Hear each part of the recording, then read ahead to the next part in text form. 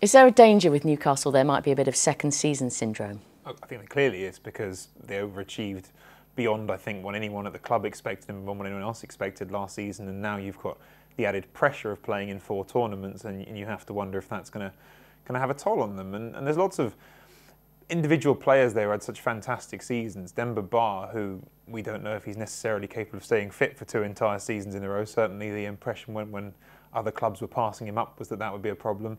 And you've got the Africa Cup of Nations again, which is going to take those same players away in the middle of the season. So I think there's certainly a danger of it. That doesn't mean to say it'll definitely happen, but it's a significant concern for them this year.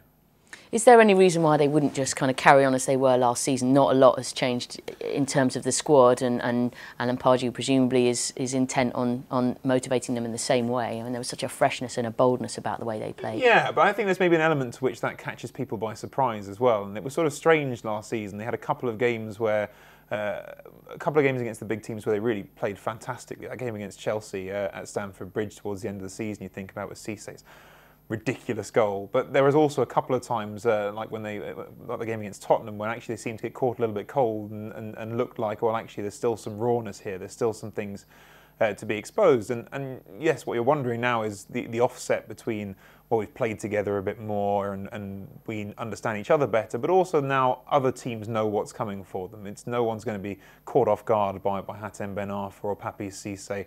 These are players who we know exactly how good they can be, and therefore teams will plan for them more. And also, because it kept changing as well with Newcastle last season, I think that's also important to note, is it's not just like they had one system that went through the whole season, because at the beginning it was Demba Ba, and then when Cissé came in, you moved him out left, and they constantly had other teams reacting to them, and you've lost that element of surprise. But yes, if they get to the end of this transfer window with all the players they have, I think there's every reason to believe that they can do very well again, because these are very good players.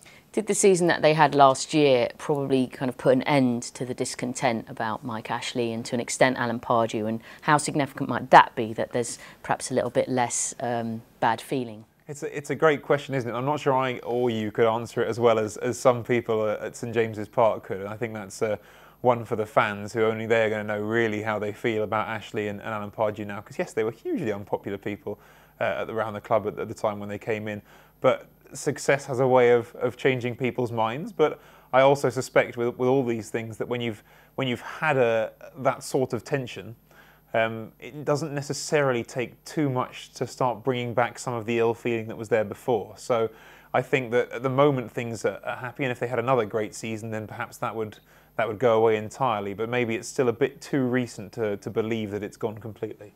Is the squad strong enough to cope with that sort of dual challenge of trying to sustain a strong Premier League challenge and also going for the European competition? That's clearly the big question, and it'll be interesting to see how Pardew approaches that. Obviously, you had Harry Redknapp at Tottenham. His attitude was always to quite vocally talk down the Europa League and say, well, we're not taking it too seriously. And I think that probably that wouldn't go down too well at Newcastle. I suspect that, particularly in the fan base there, I don't think that's a mentality that they'd appreciate. I think they're really excited about being back in Europe and having these opportunities. But it does then become a much more challenging season. The Europa League is a huge competition that has far too many games in it. You throw in the fact that players are going to be going away, important players to the Cup of Nations in the middle of it, and that is a toll. That is something that is a challenge for them to deal with. And at the moment, while they haven't lost players, they haven't really significantly bolstered the squad either. So that is a question, and I think I would be surprised if we don't see some